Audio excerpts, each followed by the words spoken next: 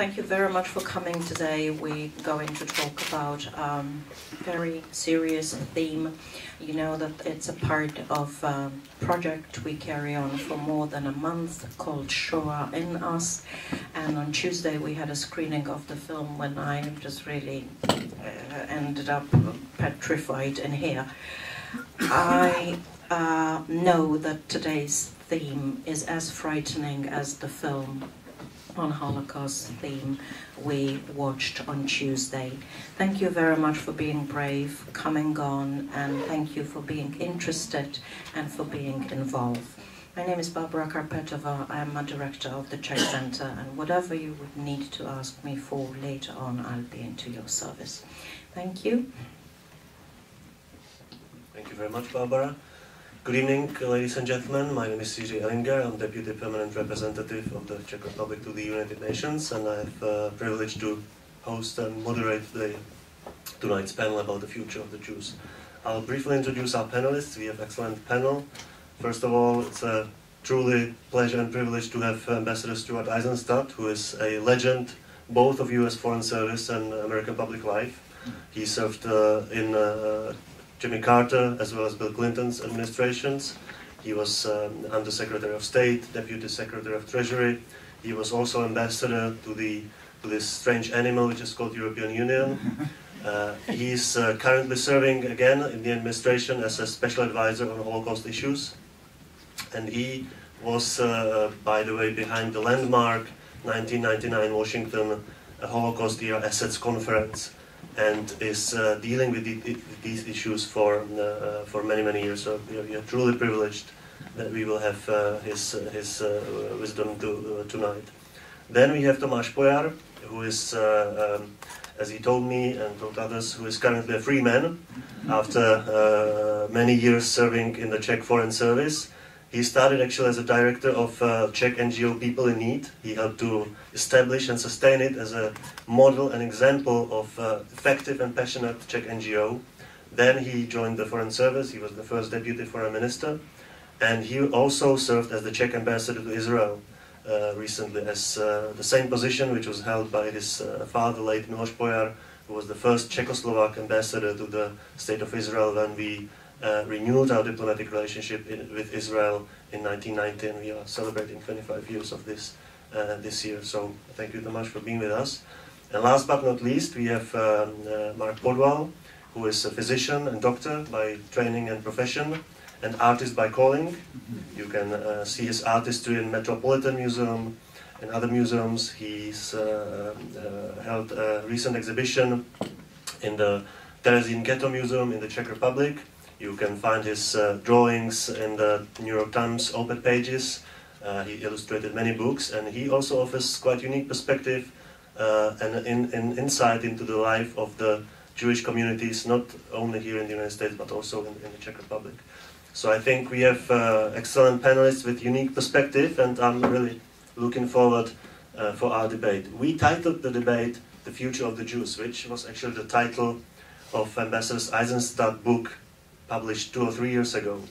And I was just wondering, what would you answer differently today after the Arab Spring, after the recent horrible events in Europe, including the terrorist attacks in Paris, where again Jews were killed simply because they are Jews. And so that may be the starting point. What is the future of the Jews today in comparison how you saw it a couple of years ago? Well, first, I really appreciate the initiative that Barbara Karpetova, my dear friend, has put on with this month-long effort at focusing on contemporary issues facing Jews in Europe and in the Czech Republic. She does a wonderful service. I want to particularly recognize the Czech ambassador to the UN, who's here, Dr. Jiří Harva. Thank you, Madam Ambassador, for coming. Mark and Tomáš, it's a privilege to be with you. I'm going to give a different talk tonight because in my book called The Future of the Jews, How Global Forces Are Impacting the Jewish People, Israel, and its relationship to the U.S., I talk about a whole range of external factors like the shift of power from Western countries in the U.S. to the east and the south, countries which have different values, very small numbers of Jews. I talk about how globalization and other issues affect Jews. I talk about assimilation. That's not what I want to talk about tonight. That's not what's on everybody's mind. So now that we just had last week the 70th anniversary of the liberation of Auschwitz, and yet as we were in Davos, the World Economic Forum, which I was there last week, we had these horrific events in Paris. I want to talk about the issue of Jews in Europe and what the future of the Jewish community is in Europe. And let me address it in several ways. First, how in general do we honor those who were killed in the Holocaust and those who survived? The first way is to make sure that the now 500,000 Holocaust survivors around the world live out their remaining years in dignity. Surveys indicate that over 50% of those 500,000 survivors live in or near poverty. 85% in Central and Eastern Europe, 25% in Israel, and in the city of New York, the richest city in the world, where there are 60,000 survivors, half live either in or within 50% of the federal poverty level.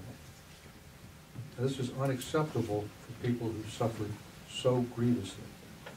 And I've devoted a lot of my public career, including negotiating $8 billion of recoveries during the Clinton administration. I wrote about it in a book called Imperfect Justice, from Swiss banks and German and Austrian slave labor companies, payments of insurance policies, restitution of art. I continue to negotiate on a voluntary basis with the Jewish Claims Conference, just negotiated a $1 billion home care program through 2017 to provide home care for poor elderly survivors, socialization services, help them with their medicines and so forth.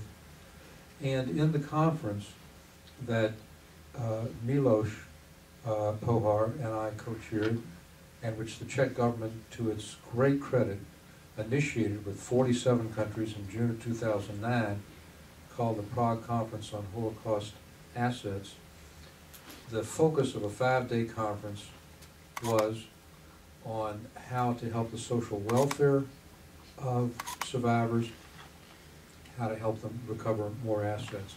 And it's had some impact. For example, in Austria, Austria now extends to Holocaust survivors worldwide the same Social Security benefits that they do to their own senior citizens. And interestingly, just within the last couple of months, the Polish government has made some steps toward that as well, although it's administratively very difficult, and we're trying to work that out so it's more accessible. There's a huge amount to be done. We had a concert for the Defiant Requiem Foundation that I chair that honors a Jewish prisoner chorus at Eizenstat in the Czech Republic. We found original members of the chorus. In April of 2013, we had 2,700 people at Lincoln Center. We raised, in conjunction with UJ Federation of New York's Holocaust Survivor Fund, almost $2.5 million. We're having a second concert May 9th in Lincoln Center. All proceeds will go to that, so you can contribute to helping survivors live out their lives in dignity. A second way in which we can honor the memory of those who died and those who survived is memory itself. Money is ephemeral. Memory is permanent. And the key to memory is education. So in January of 2000, in conjunction with the Prime Minister of Sweden Prime Minister Persson. We created then with 6 countries, now with over 30, a Holocaust Education Task Force to mandate Holocaust education in schools now in 31 countries. We in the United States set a very poor example. Only 8 of our 50 states have any mandatory Holocaust education. But that's absolutely critical as survivors die at a rate of about 7% a year, that the next generation understand what happened when there are no survivors alive. And the theme of our concert on March 9th is Le Dor Vador, from generation to generation, so that we try to inculcate this education. And one of the missions of our Defiant Requiem Foundation is to do that. And I'm very proud to say that just within the last few weeks, Cardinal Dolan in New York has sent our documentary film called Defiant Requiem, which has been nominated for 2 Emmys, to all the Catholic archdioceses in the United States and asked them to make this part of their mandatory Holocaust education program. So education is critical as well. Third, and what is on everyone's mind, is how ironic it is that we talk about how we can honor the memory of those who died and those who have survived, to see a revival of anti-Semitism 7 decades after the end of the war and after the liberation of the concentration camps. And I want to focus on this. My late wife and wonderful wife, Fran, and I lived in Brussels from 1993 to 1996 when I was ambassador to the European Union. And we traveled widely throughout Europe. And we always knew where the Jewish day schools and Jewish synagogues were, because they could be identified by the huge concrete barriers and guards with machine guns outside. Talking about 1993, 94, 95, 96, even then. And it was comforting on one hand and troubling on the other. It's not something you see at the Park Avenue Synagogue or at BJ. And the question is why? Well, let me try to give you a couple of thoughts. For one thing, Europe has been in a long-term economic crisis, aggravated particularly by the Great Recession of 2007. And it has fostered a group of populist parties who have gone literally from the sewers into the parliaments. The Jobbik Party in Hungary, the Dawn Party in Greece, and so forth. This is not the classic church-based anti-Semitism that culminated in the Holocaust.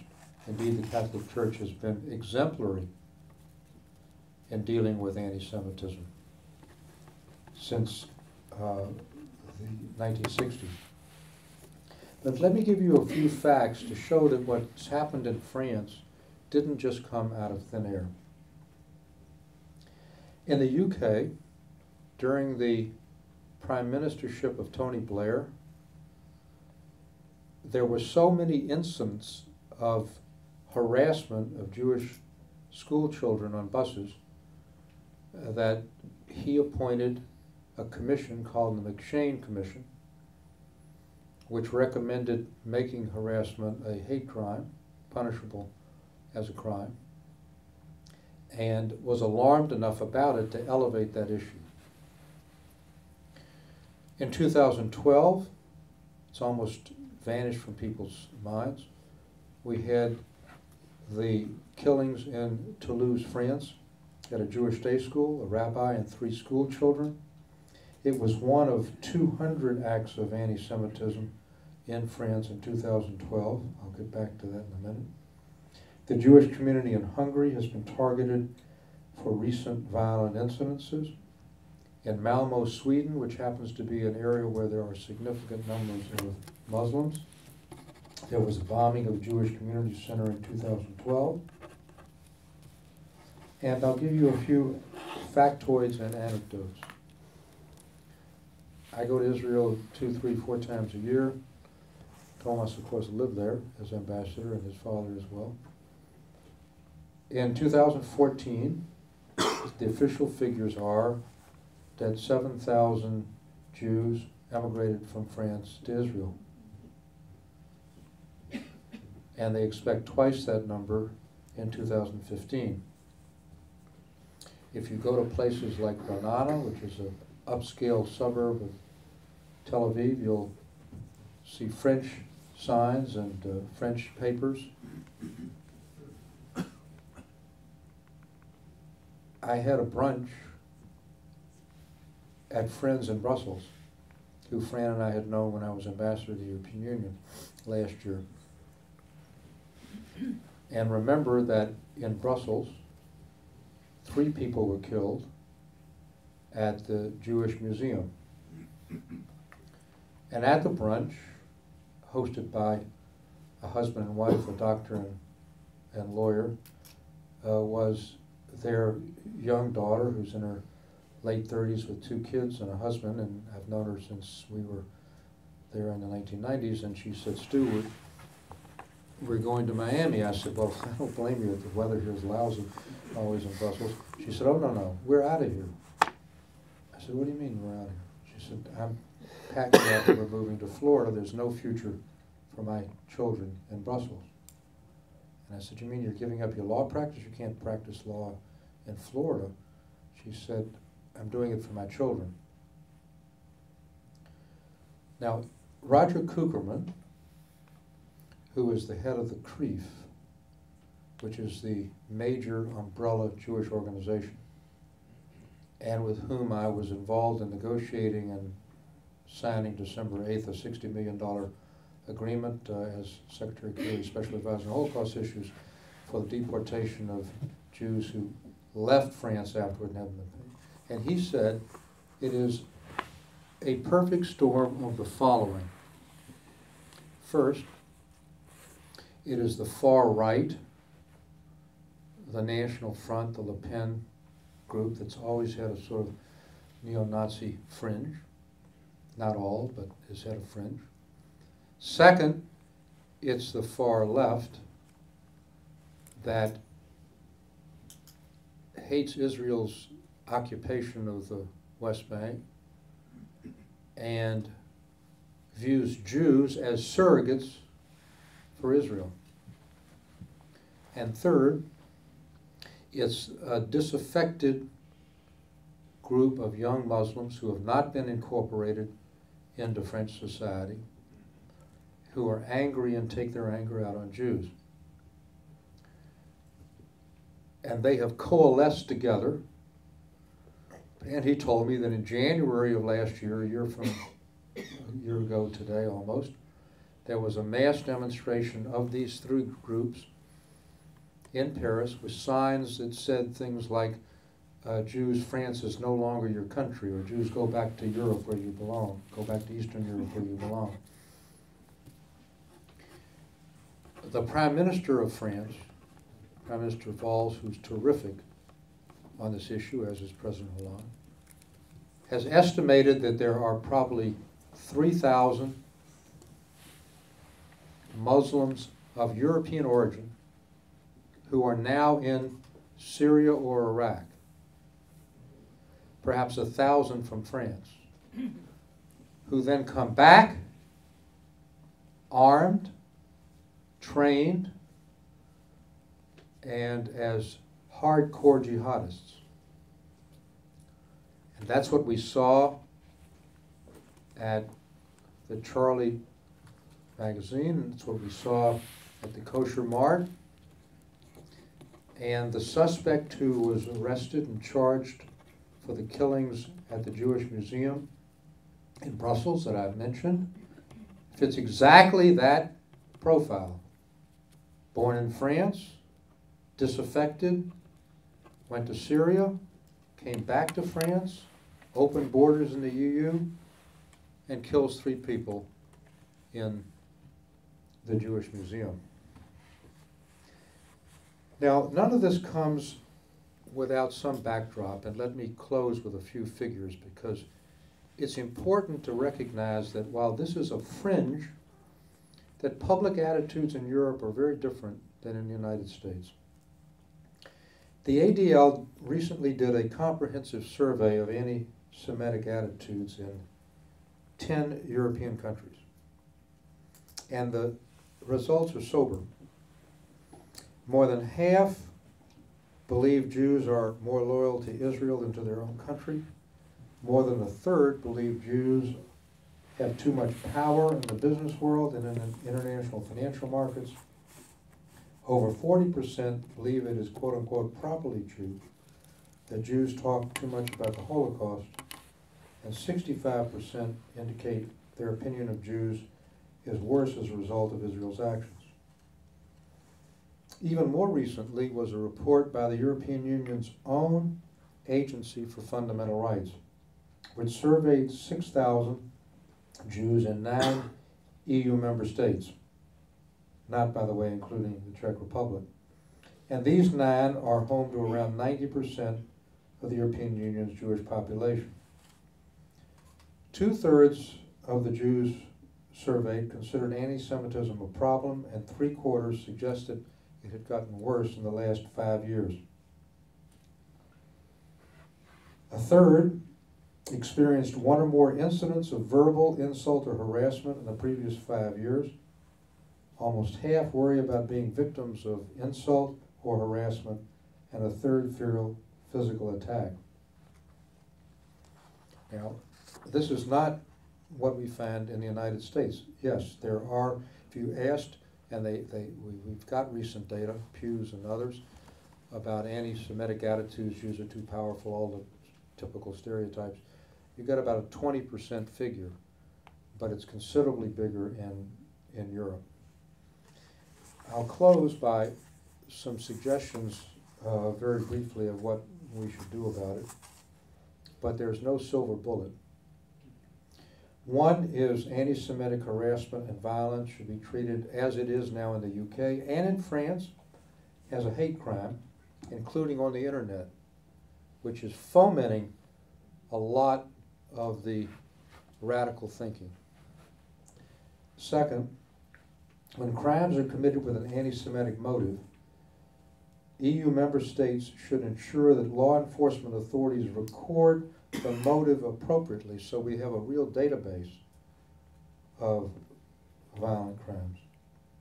Third, the whole issue of anti-Semitism has to be integrated into a broader strategy of human rights, violence prevention, crime, and outreach to disaffected communities. Fourth, Holocaust education, which again we started in a meaningful way in 2000, has to become a much more embedded part of education in Europe and in the United States as well. And last, at the same time as we try to encourage an outreach to these disaffected, unassimilated Muslims in Europe, much less assimilated than in the United States, we also need to have much more surveillance on those who are leaving for Syria and Iraq. One doesn't go for a 4-star vacation in those countries and then come back to France or Belgium or other countries, so they can be tracked. And that, by the way, was the case with the 2 brothers in France. They were tracked, but then they basically felt they weren't a problem. So we need a multiple set of education, law enforcement, social outreach to deal with this phenomenon. It is a serious problem. I am the last person to try to find an anti-Semite under every tree. I think even in the Muslim community in Europe, most simply want the same thing we want for our kids, which is education and jobs and a promising future. But to suggest that this is simply a very few fringe people would also be a mistake, because we do have this undercurrent of general public opinion that's very troubling, and we have a fairly significant number of these young kids who are potential jihadists, and they're going to aim their guns generally at Jews as a first priority. Yes, well, thank you very much. Thank you very much for your thoughtful and sober comments about the future of the Jews in Europe. Now, Tomáš, you have the twofold perspective, being from Prague, knowing Prague Jewish community very well, and also serving in Israel. What are the specifics of the Czech Jewish questions, if there are some? How does it look? How does the future of the Jews look from Prague? And secondly, maybe how does it look from the state of Israel? What's the future of the Jews? How do the Israelis see the future of the Jews in Europe or in Israel? So what would be your thoughts and comments? Thank you.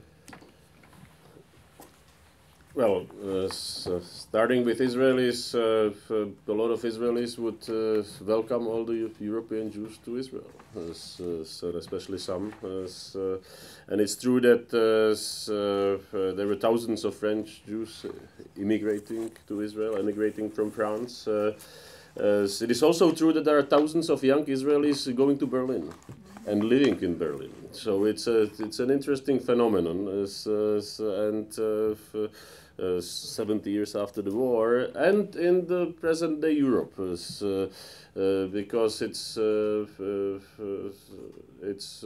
there is a Muslim community in Berlin as well, and very strong one. But still the Israelis are going there, and the atmosphere there is probably very, very different than in Marseille or Malmö or some other towns, or some British towns, or in the British suburbs. I think that when French are saying that, then the estimate is 3,000 Europeans fighting in Syria and Iraq. I think it's an optimistic estimate. The numbers are probably higher so with the years, and they will be rising. And of course, the worst affected country is not a surprise. It's Belgium. It's not France. Because it's about 400 people, known 400 people from Belgium. So per capita, Brussels is the town really affected. And if you look into the statistics, what is the most common name of the newly born children in Brussels is Muhammad. And it also says something. And I think if you would put that kind of survey in various European countries and European towns, then it would explain a lot about the influx of fighters to Syria and back, and also a lot about the threats to the Jewish communities. And then you have to look also, if you talk about Europe, then you have to look into the Ukraine and Russia, and I would expect that there will be influx of or emigration of Ukrainian Jews from Ukraine to Israel, sometimes to Europe or to United States, and the same I would expect also from Russia in the next years. And from Ukraine, it's from both sides of Ukraine. No matter where the fighting is, no matter where the propaganda is, because last very anti-Semitic statements, of course, came from the pro-Russian leader of the Donetsk region, the chief commander. Somehow this was not, this didn't resonate in Putin's propaganda from Moscow. So definitely there will be shifts of the Jewish populations, and more going from Europe out, and as traditionally it will be the two directions. It will be Israel and it will be United States of America, as it has been happening, and it will probably be accelerated, which is sad.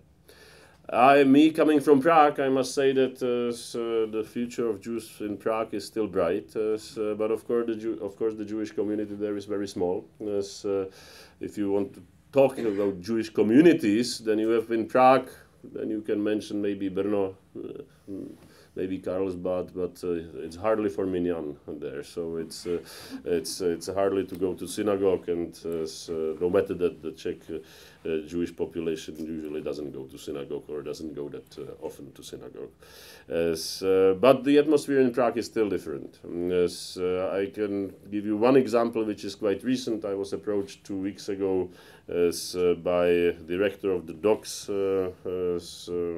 exhibition hall, or that they will be putting out exhibition of Charlie Hebdo front pages, about 220 front pages, and if I can somehow call people in the relevant agencies and the police to know about it, that this is going to be happening, that the system is prepared. So I did make those phone calls. So the exhibition was opened a week ago, and so far nothing has happened. And I guess, I hope that nothing will happen, and I guess it's more likely that nothing will happen.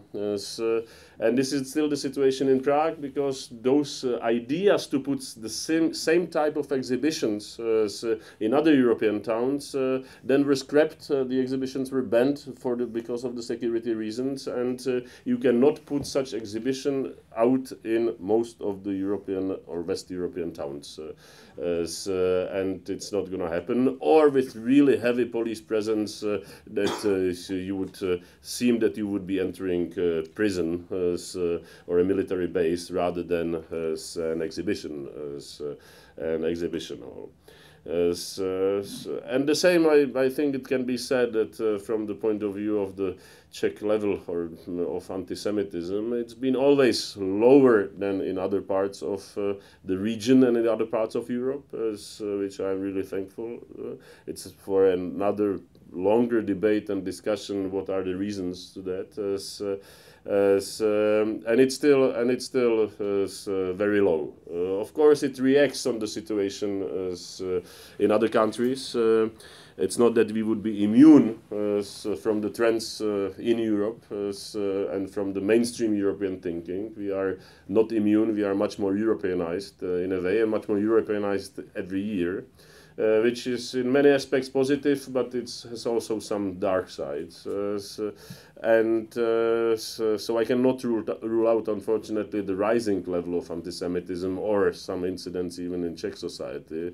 But definitely it will be always lower than in other countries, because traditionally, but also because of the situation now, because of the fact that there is no Muslim communities, because of the fact that the new versions of anti-Semitism, which are sometimes called anti-Israelism, and there are, it's also for another debate, what is really the dispute with Israel and Israeli policies, and what is just framed like that, but the root is the traditional anti-Semitism, and you can see that in many aspects there, and there is and Czech Republic and Czech society as such is still very favorable towards Israel. So again, this will remain, and we will be always, I guess, more pro-Israeli than the average European society. Again, that doesn't mean that it's not going to be changing, because the Europeanization is already influencing the public, the students, as well as the political leaders. But to be Jewish in Europe, I think if you are in Prague, you are still, and you will be, in the most secure place, and I'm really proud and glad that I can say it, and I am really strongly convinced that this will be the case. What is the future? I'm also not very optimistic, especially in some parts of Europe. I think that the different sources of the present-day anti-Semitism are probably going to be only strengthening in coming years. I think that the old traditional anti-Semitism is still there.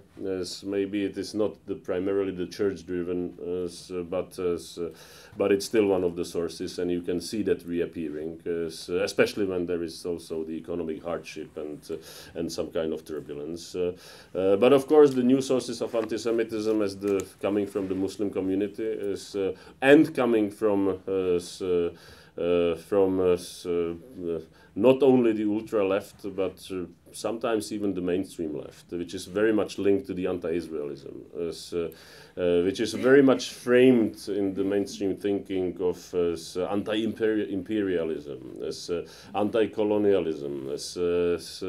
Then I think it's deeply rooted that kind of ideology inside the mainstream European ideology and or idea, and it will remain to be. We should not be forgetting that the mainstream idea behind present-day Europe or European Union, and I'm not talking about Brussels bureaucrats, but I'm talking about leading journalists and leading political figures and leading opinion makers, is basically counter-thesis of the present-day Israel. So there is no, and the divergence continues, and the gap is growing. I don't think that there will be a change in Israel. I think there will be a change of that idea and ideology in Europe. When it's going to happen, how deep it's going to be, and what turn it will get, I'm of course not sure. But if you look on the main differences, then the mainstream European idea is anti-national. The basis of Israel is the nation state of the Jews. Israel is getting more and more religious. By the way, not only among the Jews, but also among the Muslims, all across the population. The mainstream idea behind the European ideology now is, and I don't mean it negatively, the word ideology is anti-religious.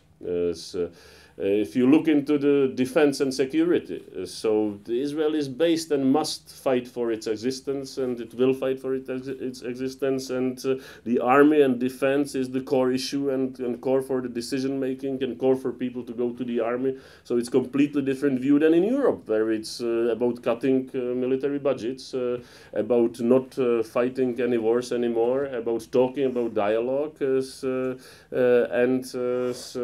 waiting for some miraculous solutions, which sometimes are impossible to achieve. And I think I could continue on that. So these deep rifts will continue, and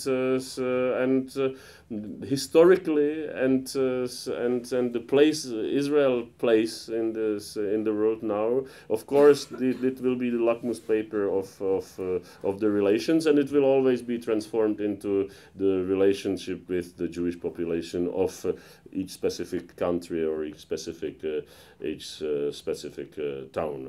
So I hope that it will not really escalate into a deeper crisis, but I think that the immigration and movements of the Jewish people across Europe and out of Europe will continue.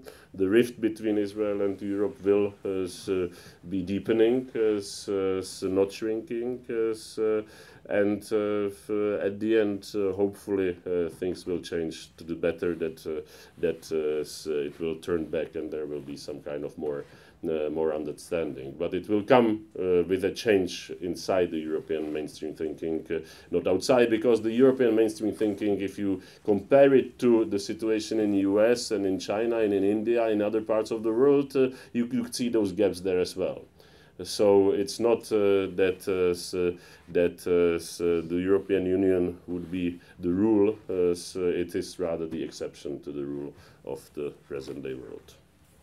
Thank you. Well, thank you very much, Tomáš, for your comments. So I think it's good to be reassured that even though the future of the Jews in Europe may be bleak, still in Prague or in the Czech Republic is not as bad. I think that's the typical example of the Czech optimism. You know, it's not that bad as somewhere else.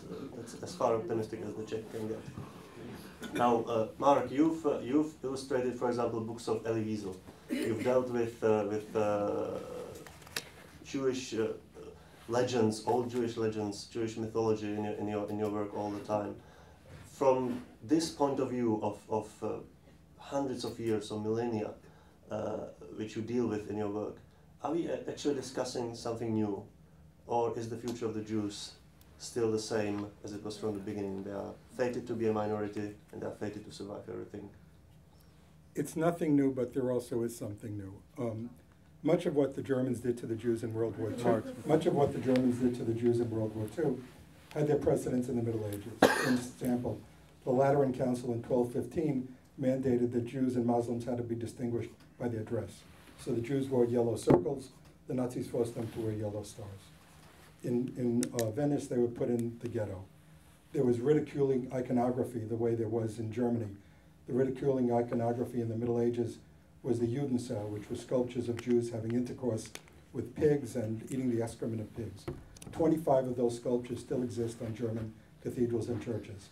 If you take a good look at the facade of Notre Dame, there's ecclesia and there's synagogue. Synagogue is the blindfolded synagogue with a broken staff dropping the Ten Commandments. So there were all these precedents from before, and this was the subject of my exhibition at Terezin last year. Rabbi Pates, who's here, had suggested to Terezin that they give me an exhibition. I decided to do a series of paintings on drawings on the road to Auschwitz and the road to Terezin, detailing all of these, many of these different massacres, the massacre in Prague in 1389, the massacres along the Rhine Valley in the First Crusade, the mass suicide in York in 1190. So much of anti-Semitism, as we know, just didn't begin in the 20th century. In 1899, in Polna, about 2 hours outside of Prague, Leopold Hilsner was convicted of killing a 19-year-old Christian girl, and it was said that he used her blood for making Passover matzahs. So it was the ritual murder. The other famous ritual murder was Mendel Bella's in Kiev. In 1880, there was a ritual murder trial in Hungary. In Hungary, at the end of the trial, the prosecutor summed up to the jury saying, "The world is watching us. There is not enough evidence for us to convict these men." And so they were released. So anti-Semitism has flourished in Europe, for 1,000 years. But what's also different is that I was just in London last week for an exhibition of these prints. These prints are now at the Institute for Advanced Study at Princeton. They're being exhibited all over the world. They're being exhibited at the Hebrew University. In London, in speaking to Rabbi Goldstein, where I was asked to speak at his synagogue, it turns out that in 1990, there were 340,000 Jews in the United Kingdom. In 2006, there were 270,000 Jews in the United Kingdom. And what happened? Jews left Judaism. They intermarried. They didn't want to be identified with Judaism anymore. And so the Jewish population went down. Then it started to go up again because ultra-Orthodox Jews, Orthodox Jews, started to have larger families. So I saw one statistic where in the ultra-Orthodox it was 6.9 children per family. When Napoleon invaded Russia, the Hasidic rabbis sided with the Tsar, even though he was terrible. The founder of Lubavitch sided with the Tsar. And why did they side with the Tsar?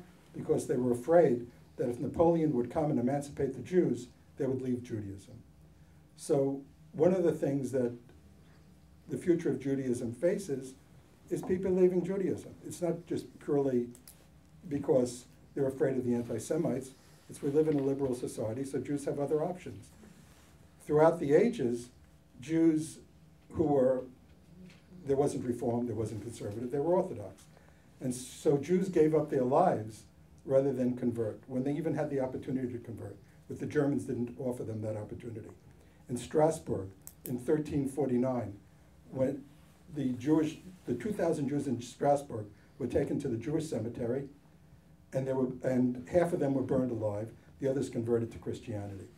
And the reason that they were burned was because it was thought if they killed all the Jews, the Black Death wouldn't reach Strasbourg. So this was even before the Black Death reached Strasbourg. It said that 500 Jewish communities were destroyed, being accused of of spreading the Black Death, including the Jewish community in Erfurt, Germany. In Erfurt, Germany, a few years ago, while restoring the Jewish quarter, they found 3,000 silver coins and a gold ceremonial Jewish wedding ring plastered inside a wall, obviously by someone who was afraid of the pogrom, thought he would be able to recover this afterwards, but everybody in Erfurt was killed. Then an anecdote. I don't know how many of you know Dr. Pojar. He's the curator of the Jewish Museum. He goes to services every week. He's been trying to convert to Judaism for the last several years. When I first learned that he wasn't Jewish, and I was shocked, this was around 1999, I said, did you ever think of converting? He said, yes. I went to Rabbi Sidon and he turned me away. He said, in Judaism, the tradition is you go to the rabbi and 3 times they're supposed to turn you away. He said, Rabbi Sidon did such a good job, I never went back. But he has gone back to this Beit Din several times, and he still hasn't been converted. He even had himself circumcised this past year. And so he goes to the Beit Din a few months ago. They start grilling him on the Torah portion as if he's going to be ordained as an Orthodox rabbi. So, you know, this is another problem. In Prague, when I first went there in 1996 for my first exhibition, it was mainly elderly men. Now there are dozens and dozens and dozens of children. I've been in Prague at circumcisions and weddings, and it's a very vibrant community with a lot of very young people. But because in order to become a member of the Jewish community, you have to be, your mother had to be Jewish, or you had to convert to Judaism via an Orthodox conversion. It limits the Jewish community. And so I think that's a big problem in terms of people wanting to join and being rejected. I'd like to add a few things after the excellent remarks by Dr. Podwal and Tomáš. First of all, to reinforce the current situation in France, Roger Kuckelman gave me the following, and he's lived his whole life there. He says, I'm born there, I'm going to die in France, I'm a dedicated Frenchman. The government's fantastic, we're going to survive. We've got 500,000 Jews, and we're going to continue to survive. But he said that you cannot wear a kippah on the metro. Cannot what? You cannot wear a head covering on the metro without fear of harassment. And that when he had his first term as president of the CRIF, which was 2001 to 7, 90% of the Jewish school children went to public school. Today, 30% go because of the fear of harassment. Now, having said that, I want to reflect on a couple of things, and particularly what Mark said. There is a difference, and a positive difference, between the historic anti-Semitism, which is very well documented and which certainly is an undercurrent, and I mentioned some of the public opinion figures. But the big difference today is the sensitivity of the governments of Europe to anti-Semitism. It has become reputationally bad for a government to be perceived as encouraging or even acquiescing in it. And so in France, with all the problems, the Prime Minister and President have done a remarkable job. I mean, not just in terms of putting thousands of soldiers in front of synagogues and Jewish schools, but in terms of their public statements about the unacceptability of anti-Semitism, about not imagining a France without Jews. And this is true throughout Europe. I mentioned the Tony Blair situation of the McShane Commission. So that's a major change. And while you may be correct, Tomáš, that some of the values are contrary to Israel, it is also true that the European Union sees itself as an institution promoting tolerance, democracy, and the rule of law. And that ultimately is a good thing for Jews in Europe and elsewhere. And last, on the part that Mark mentioned about assimilation, I devote a large part of my book, Future of the Jews, on the issue of assimilation. In the United States, there are about 6.2 million Jews, 6.7 depending on the Pew figures. But we're like an enterprise with two divisions. One, very vibrant, healthy, engaged politically, culturally, religiously, socially, in ways that Jews were not so engaged in the 40s and 50s, when there was much more anti-Semitism here. One of the reasons Roosevelt was not more proactive. And the second division is a bankrupt division which threatens the enterprise itself. According to the Pew studies, between 2006 and 2013, 58% of all marriages involving a Jewish spouse, and 70%, if you take out the Orthodox, involved an intermarriage. And of those, less than 10% of the non-Jewish spouses convert, and they're not encouraged to do it. And rabbis don't perform intermarriages. Now, what good does it do to tell a young couple, intermarriage is a thing that is a reality. We've always wanted to be assimilated, we've wanted to be incorporated, and we are. And a consequence of that is that young Jewish men and women meet young non-Jewish men and women, and they fall in love.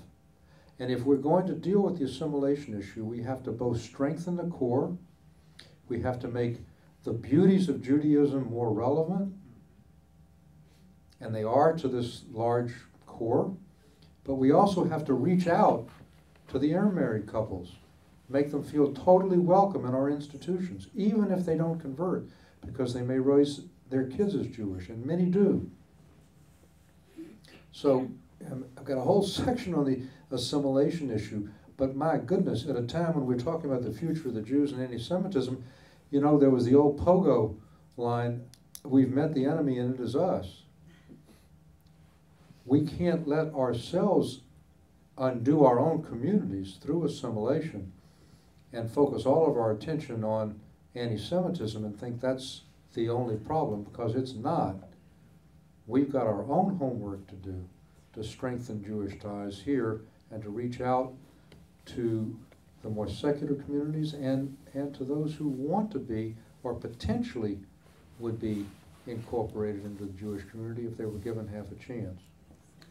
What Stuart said about the importance of the governments doing whatever they can against anti-Semitism is extremely important. Because what happened throughout history in Europe was that the rulers would just look the other way. And among the reasons they would look the other way is if there were no more Jews, all their debts went away. So when the Jews were massacred, when the Jews committed mass suicide in York in 1190 in Clifford's Tower, after the mass suicide of 150 Jews, the mob went to the cathedral and burnt all the debts owed to the Jews. Richard the Lionheart comes back from the Crusades, is furious because he would have confiscated all the property. And so a new law gets passed in England that all debts had to be kept in duplicate. And throughout many of these massacres, the mobs and the local lords, they weren't unhappy if there were no Jews. But then in many of the places, in Strasbourg, and some of these places, Jews were banned for 100 years. But then they were brought back after 20 when they saw that the economy required the Jews. When Maria Theresa expelled the Jews from the Czech lands, there was pressure against her to bring the Jews back, and they realized the Jews were so important to the economy that the order of expulsion was rescinded. Well, thank you very much. Before we open the floor for your questions and comments, let me just ask one question which came to my mind when both of you were talking about the responsibility of the governments and the rulers and the current inacceptability of anti-Semitism. Cannot this change as well? Because we just seen the huge electoral victory of Syriza party in Greece. It's a populistic party which is strongly anti-Israeli, and one might very well argue that's strongly anti-Semitic. You will have elections which will bring more successes to the populistic parties in Europe, which are basically, of course, socially driven by social topics, and they are mostly anti-Muslim, but of course they are anti-everything, anti-Jewish, anti other things. And the thing is that we just started to see the backlash and the consequences of not only the financial crisis in Europe, but the social crisis. When you have a quarter of young population unemployed, well, they will not return in votes. That's a very good point, and I made this in my opening remarks about the rise of populist, xenophobic, and anti-Muslim and anti-Semitic parties. One of the focuses in the World Economic Forum in Davos a week ago was the fact that Europe is in a significant long-term economic crisis.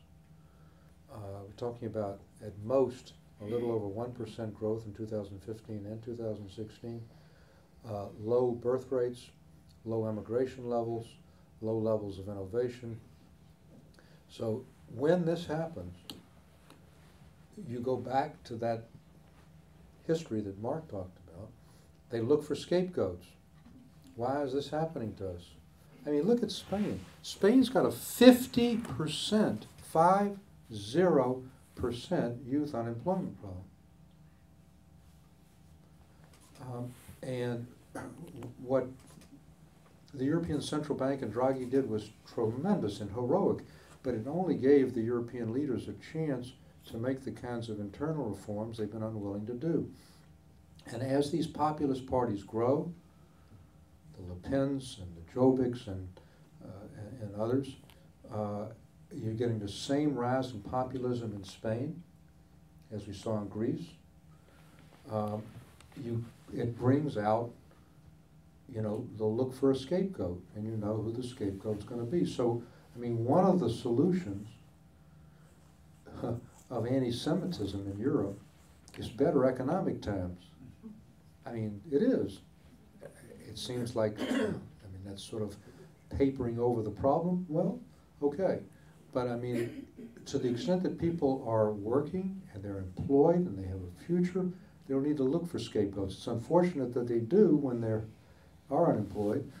But again, stronger economy in Europe, together with what I truly believe is a consistent European Union, European member state condemnation, not just rhetorically, of anti-Semitism, will help. And also, it will help if we reach out to the Muslim communities in Europe and incorporate them. And there's one last point which we've ignored, and I'm going to say it. It's a part of this, and we have to realize it, and that is Israel's own policies. Now, it's unfair to say that Israel causes anti-Semitism. That's not the case. But it is the case that when the left in Europe and the Muslims see the Palestinian issue being unresolved, it creates an undergirding for these instincts. And so it's important, if Israel wants to be seen and wants itself to be seen as the state of the Jewish people, that while they always have to act as a sovereign state in their own defense, they also have to take into account how their actions are seen elsewhere. I have, another speech, but it's related. It's another part of my book, which is the so-called BDS campaign, the Boycott, Divestment, and Sanction campaign, which is rampant in Europe. You've got 14 EU foreign ministers last year who signed a letter to Barroso, the President of the European Commission, urging that there be labels on any Israeli product made in the West Bank. The European Union has a huge research and science program for which Israel is the third largest beneficiary and the largest non-EU member state beneficiary, 600 million euros for research and development. And they now have said in the iteration last year, they'll give nothing to any Israeli institution, university, Technion, Weizmann, corporate. that has any connection with the West Bank, even, however benign. There's a virtual boycott by UK professors and universities of dealing with Israeli universities who have nothing to do with the occupation. So what happens is that the nub of a problem, which is the Palestinian problem, it's got to be resolved. It's got to be resolved for Israel to remain a Jewish democratic state. Gets writ large so that institutions which have nothing to do with Israeli policy get, in effect, tarred and feathered with the same policy in Europe. It's a very serious growing problem. And Dennis Ross and I chair something called the Jewish People's Policy Institute in Israel, which was created by the Jewish Agency to look at strategic issues facing Israel and Jewish people. We're doing a major BDS study, which will be completed shortly. We're in like 25 chapters. It's a very, very serious problem. And it plays back into the European context. Well, thank you very much for all your comments and thoughts. Now, for sake of you being heard when you ask your questions, I'm willing to give up my microphone if someone is going to run it around the room. So it's time for questions. We've got the panelists in here to answer.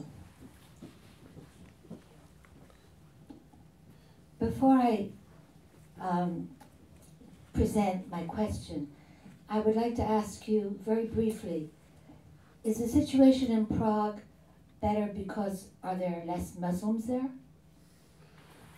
It's part of it, but the situation was better in the past as well, when the number of Muslims in other European towns was irrelevant. But it's one part of it. Yeah, it was Czechoslovakia that supplied the majority of arms for Israel in the 1948 war, when we had a boycott in the United States on arms. So, I mean, there's a long history. Go to the Jewish Center, okay, in Prague, in the old city, and you'll see a big plaque from the Haganah thanking what was then Czechoslovakia for their help. Anyway, if I have a few moments, I'm here as an advocate, maybe an apostle, of a man called Peter Bergson, who represented the Bergson Group, and I'm wondering if any of you or anybody here has ever heard of him. It's amazing. Yes. Have any of you heard of the Bergson Group? No. Here's a book about him, and I can't take up the time to tell you about him, but briefly, anybody here? You've heard about him? Yeah, we know about him. Well, my parents were very active members. My father was the treasurer of this group.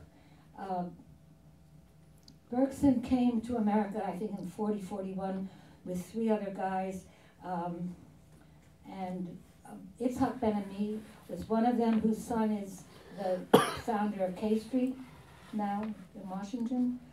And J Street. K Street's where the lobbyists are. yeah. J That's Street. Ben-Ami. Ben-Ami is his Yeah, name. that's J Street. J Street. K whatever. Street is where all the Yeah. lobbyists are. Anyway, I got the wrong street. But Peter Bergson rounded up the smart minds of America during the Holocaust, including Eleanor Roosevelt, Billy Rose, Senator Gillette, Nancy Pelosi's father. It was an incredible group. They staged 2 massive rallies on Broadway, A Flag is Born, and I can't remember the other, but it was Marlon Brando's first appearance on Broadway. He established... So what's the question? Huh? What's the question? Well, briefly, he was a hero during the trying to save the Jews from the Holocaust. In 1944, he blackmailed Roosevelt into establishing the War Refugee Board, and there was a play about this. None of what I'm saying is hidden information.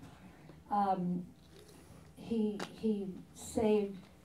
collected enough money to provide arms for a famous boat called the Altalena, which Ben Gurion fired upon and killed 14 people and arrested this man, Peter Bergs. Barbara, we have to have a question, ma'am. I'm sorry. I am You're getting not to it, please. Peter Bergson was then a member of the Knesset, and he saw what Israel was becoming and quit the Knesset in disgust, because he realized, and this is my question, he realized that for Israel to become a vibrant, modern state, it has to be a separation of church and state. It cannot be a Jewish state, because of all the things that you've said here and the representation of Europe becoming more national than religious and Jews leaving the fold.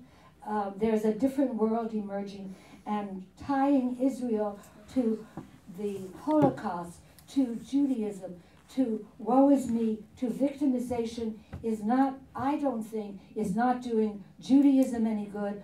And I'm asking you, what is to be done with the state of Israel? That has to be a separation of church and state if it is to join the modern nations. Well, first of all, your history is a little off. And by the This way, is the third Jewish Commonwealth in the same land from which Jews have lived in the first temple and the second temple. And it's a modern miracle that after 2,000 years of exile, Jews have come back to the same land. Agreed. Second, Agreed.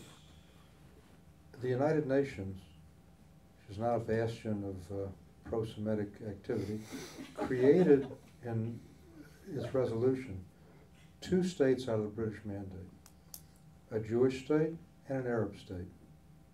And the Arab states wouldn't accept that division, and we've had problems ever since. There is a division between church and state in Israel. Israel is not a religious theological state. It has a Supreme Court which is entirely independent, which makes decisions based on the basic law. Do Orthodox parties have an influence? Yes. And do Orthodox rules on marriage and issues like conversion? Yes. But Israel is essentially a secular state. It makes decisions with an independent judiciary. And when you say something has to be done with the Jews, it's the only state of the Jewish people, and it's been the only state for 3,500 years. And I hope it remains for the Well, next but 3,500 times are years. changing. That's the question. And We get the next you question. just said, somebody said, Israel, the state of the Jewish people. Israel is the state Well, of the Jewish I did say Israel is the state of the Jewish people, but I did mention it in the nation state of the Jewish people, in the national part of the Jewishness. I didn't mention it in the religious part of the Jewishness, but on the other hand, if you ask Israelis, there are some Israelis which link it more to the religious aspect, but mostly it is to the national aspect, not to the religious aspect. Even now in the debate when it's being proposed how Israel should be recognized. And by the way, how it was not recognized as a state of, as a nation state of the Jewish people, but as a homeland of the Jewish people, yes. So we, as Czechs, we have it more simple. You are Czech, it means nationality and not a religion. So we, is that, it's in Judaism it's a little bit more problematic, but I did say it especially, and I did mean it in the comparison with Europe on the nation state issue, not the religious state issue. Well, it's Israel's, Excuse me, we have Israel's a another problem. question in here. Can we please? I think we mentioned a few times the question of the economic downturn since 2007, 2008, and perhaps this addresses the far left or the far right rise in the European context. But wouldn't the Muslim issue that's come up, I guess, more recently with the 3,000 or so we're going to ISIS, wouldn't this exist anyhow, regardless of an economic uplift that would lift everybody, perhaps? Yes, and you know, let's put this in context. We suffered through the Great Recession ourselves in the United States, horrifically. And, you know, I started saying to myself, 2007, 8, 9, are they going to, I mean, we had Bernie Madoff and all You know, are they going to start blaming, that is the American people, are they going to blame the Great Recession on quote-unquote Jewish bankers? Not that Jamie Dimon is particularly Jewish as far as I know, but the point is, were they going to go back to this kind of stereotype? And the answer was no.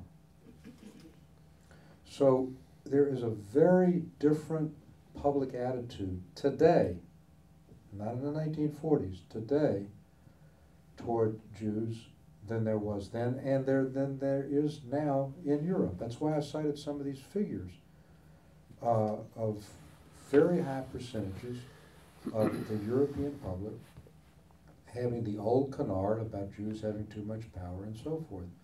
So the very same recession that hits us and hits them gets a very different reaction here than there. Also in the 1970s, during the Arab oil embargo, there was the fear there'd be bumper stickers, burn Jews, not oil, and there really wasn't a rise in anti-Semitism during that time.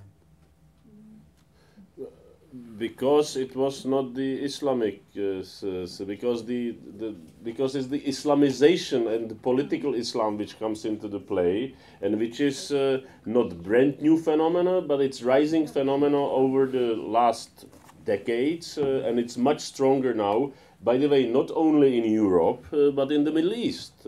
And this is the complicated part, which makes it harder for Muslim communities to integrate into the European societies. And of course the European societies make it hard for anyone to integrate in there, because it's not the same type of American melting pot. It functions differently. So the integration and assimilation in Europe, in the European nation state and nation societies, functions differently than here. And it's one part of the problem, because it leads to the fragmentation, which was supported then ideologically by the ideology of the multiculturalism, which I strongly believe was very wrong, as it was done and in Europe, in many countries, because it did not lead to any integration and or assimilation issues. It did lead to the separation, to much deeper separation, to much deeper social and economic and cultural separation,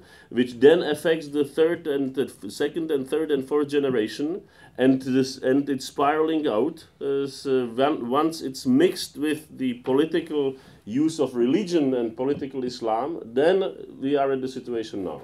And I agree that without the 2008 crisis, the problem would be there, maybe not as strong as because the problem was there before.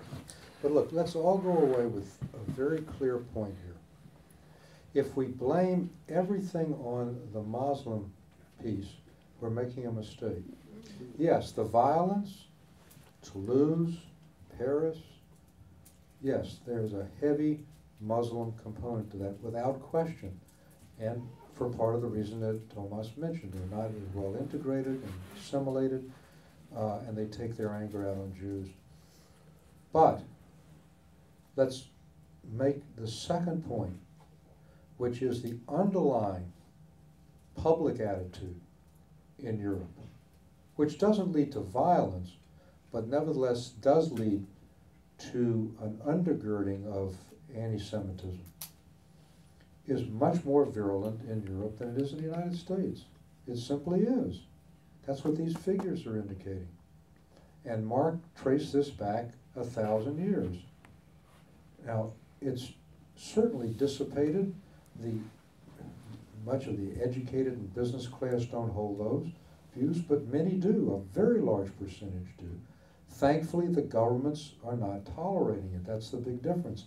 But we must separate the Muslim piece from this more general public opinion piece, or we're just saying, well, it's just a Muslim problem. That's the only problem. And I would add to that we also must not look only to the populism and anti-Semitism of the right and traditional right, but much stronger, at certain cases, the traditional anti-Semitism of the left, which is there, and the populism of the left, which goes then more hand in hand with the traditional anti-Semitism, anti-capitalism, and you can name it, anti-colonialism, etc., which Israel then gets much more part of it. Yes, and let's remember this also. Israel was the darling of the European left in the 40s and the 50s and the 60s, the Six-Day War. It was the little David against the great Goliath. And what changed that attitude is what Tomáš so well described. Israel became the powerful country. The Palestinians became the quote-unquote victims. And so this European attitude, partly World War II oriented and so forth, anti-colonialism they talked about, this then got projected, ironically, on Jews who were defending themselves against radicals. The whole question of disproportionate force. I mean, they talk about the fact that so few Jews or Israelis were killed during the last Gaza war. Well, it was not because there weren't thousands of rockets coming from Gaza, it was because of Iron Dome. But let's understand that in the formative years of Israel, and through the 67 and Yom Kippur Wars, it was the left that really saw, you know, the kibbutzniks and socialism and equality. These were all values which the academic and other parts of the left saw in Israel, and which they now don't see, as Israel has become the stronger of the parties. In the spirit of asking inconvenient, of stating inconvenient truths or asking inconvenient questions, and with regard to Israeli policy, what do you think of the Republican invitation for Netanyahu? Well, the Republican invitation for Netanyahu is a disaster for Israel. It makes it a much more partisan issue than it should be. You don't invite a foreign leader without checking with the president 2 weeks before an election. It's just not done. It has now been done. It's a very bad idea. It shouldn't have been initiated. It shouldn't have been accepted. It shouldn't have been offered. And it's an unfortunate outcome. Ambassador Eizenstat has talked about the fascination of the left with Israel until the '67 war and perhaps the Yom Kippur War. What can we do to address the love affair that comes from so many intellectuals who theoretically defend individual rights, freedom of speech, rights for women, and so on? The fascination with these anti-modern forces at Israel's expense. I sometimes look at it as the treachery of the intellectuals, la trahison des clercs. And I'm interested in hearing what your opinion is about what we should undertake to try to turn that around. And I'm not sure. Could you give an example of what you're referring to? Left-wing attacks on Israel, sometimes symbolized by the slant of the New York Times, but much worse than that. It seems to me that the intellectuals that put Israel down set the mood for the media to continue doing. Well, let me take. I think Mark and maybe Tomáš. I don't want to dominate this one. Mark, why don't you? I have no idea. Concerning the New York Times, I drew for the New York Times for 40 years for the op-ed page. I canceled my subscription 4 years ago because I just felt they were so slanted. Personally, what finally got me to cancel were their editorials on healthcare, being a physician. There was an editorial how defensive medicine does not play a role in wasting huge amounts of money in healthcare. And as a physician, I know how much defensive medicine wastes money. And for the New York Times to be blind for that, that was it. Well, if we are with the media, I wanted to subscribe commentary, print edition to Europe, but it's impossible because you can have print edition only in the United States, and in this new world, it's impossible to send it probably by mail. So it's bad. So even if you want to unsubscribe, it works. But if you want to subscribe something, it doesn't work. But It's complicated. I think it's a battle to put to challenge those views and to put it into the perspective. And of course, there is a lot to be criticized on Israel, and there is a vibrant debate and criticism inside Israel. But look what is happening in other parts of the world. And if we are talking about media and cartoons and the situation in the Middle East, I'm using the example of a cartoon which was there 2 years ago. And in Haaretz, by the way,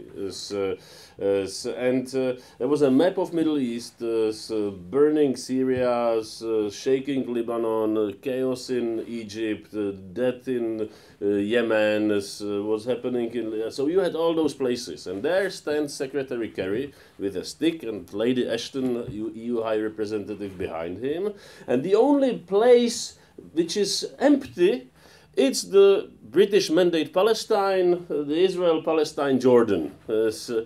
And Secretary Kerry has the stick and says, okay, to solve this mess, we must start here. And because it's very easy, everyone knows the solution. It's very easy, it's just you sit down and finish it. Just talk, and it's a matter of goodwill. And it's the same for the journalists. I have been working in various war zones of the world. And of course, it's very convenient and easy to go as a journalist or as a human rights activist, to come to Israel, to go to Ben Gurion Airport. You don't even need visa in most cases. You go there, you get access everywhere, you travel around, you have nice coffee shops, nice hotels, you don't have to be worried about drinking this spoiled water, and then you make your activism. And it's very easy to fundraise for that. So there are journalists from every country. There is about 17 Danish registered journalists in Israel. So everyone is there and everyone is reporting the stories, which are important in the detail, but of course not important in the whole picture. And no one dares to go to Syria. No one dares to go to other places because it's impossible. Sometimes it's difficult in other cases, and this is partly the problem: the focus, the magnifying lens on the Middle East peace process, on the Israeli-Palestinian issue, which then complicates. I'm not saying the solution because I don't think it's possible to come to a two-state solution. I think that we are years far from it or decades far from it. But there is a lot between war and peace. So let's be it always closer to the peace than to the war. But that much attention and that much aid and that much journalism, of course, complicates the solutions and complicates the process. So what can be done about that? Well, hard to say. Well, I agree with everything Mark, with everything Tomáš said, but you know, Mark is a physician, and there is no immediate solution to the Palestinian-Israeli problem. We just have to face it. Neither side is willing to make the changes and compromises that need to be made. So there is the diplomatic equivalent of the medical Hippocratic Oath. And the Hippocratic Oath is, if you can't cure a patient, do no harm. And so what Israel should do is to try to shift world opinion to make it clear that it's the Palestinians who are the recalcitrant party. And one way to do that is to say, and we've recommended this, our group, JPPI, Dennis Ross and I, to the Prime Minister and the Cabinet, people are going to have babies. Settlements are going to grow. But the settlements should grow up and not out. And they should grow within established territory. So announce the following policy: that all new settlements will come within the 3 major established settlement blocks, which under the Clinton parameters and everybody else's plan are going to be part of Israel in any two-state solution. The more you, these are two peoples who need to be separated. And the more you project that out, the more you play into the whole concept of taking other people's lands and all of that. So that's one way that you begin to shift the rhetoric and let the recalcitrant party be the Palestinians who aren't willing to give up their quote-unquote right of return. And not on Israel's back. But I think a problem is most people don't pay attention. Most people don't really know the history. Most people don't want to know the history. People want just simplifications. And I think it's a very, very difficult to get people who are not engaged, not paying attention, to understand the problem. And last thing what I would like to say, it's an irony, but the stronger and more secure Israel is, of course, the more disliked is, and that's how it's going to be. So if you would have buses blown up on the streets of Tel Aviv tomorrow, there will be more sympathy to Israel. No one wants that, so this is the dilemma of us, and this is it's hard to. So and Tomáš says, so where was the world outrage when a synagogue in Jerusalem Exactly. had rabbis and congregants just shot in cold blood while they were praying? Where was the world outrage? Where were the demonstrations? And so there really is a double standard, and somehow there's the feeling, well, they had it coming to them, look, these poor Palestinians. So whatever one thinks about, and I have major problems with the settlement policies, it's not a justification for murder and jihadism. It's a justification for negotiation and reconciliation. And it's just intolerable to have this kind of, Rabbi Twersky, who's got all sorts of family in Baltimore and in Washington, my Harvard Law School classmate's wife is a cousin. It's just unbelievable. Unbelievable that we could have that. So this is all of a piece. The same jihadists who were at the kosher market in Charlie and Toulouse are in Jerusalem. Can I just say something about that? My question is about that. After World War II, after the Holocaust, there were many displaced, thousands of displaced Jews in Europe. Some of them went to Russia, some of them came out of the concentration camps, and then the UN set up displaced persons camps around Europe. Well, they couldn't go back to their homes. If they tried to, they wouldn't be let in, or they would be killed. And so agencies like Hayas in New York went in and took all of these displaced persons, and they relocated them. There are no more displaced persons camps in Europe. But what happened in Israel is, as soon as Israel became a state, then the Palestinians, there were some displaced persons there. But instead of all the Arabic countries, who were all Muslims, instead of them coming in and relocating and integrating these people into their countries, they kept them there for a reason. And the reason was, you can answer that question. Yeah, I think it's a brilliant point. They've been kept as pawns in these horrible refugee camps. When I was Undersecretary of State, Deputy Treasury Secretary, I went to Gaza. I negotiated with Arafat like a half dozen times. Gaza's terrible. It's a terrible place. And you go to these refugee camps, but, the UN is just keeping people barely alive. There's no effort at all to incorporate them into the countries where they've come from. And let's remember one last thing, and I'm sorry I have to catch a train. I'm going to give you two separate anecdotes.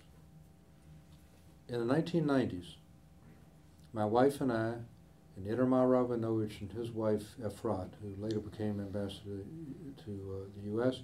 and head of Tel Aviv University, is very close to Rabin. And he had a 6-person dinner in a little restaurant in Tel Aviv. I can still remember when we were sitting there with Leah Nitzchak. The first Intifada occurred, and I had no idea what is this, So I said, Mr. Minister, why are the Palestinians doing this? And Rabin was a man of very few words, but very insightful. He said, because they don't like us to occupy them. Anecdote number 2, that one bullet killing Rabin changed the whole history of the region. Anecdote number 3, in 2000, President Clinton, Ehud Barak, the Prime Minister, and Arafat. Barak offered 95%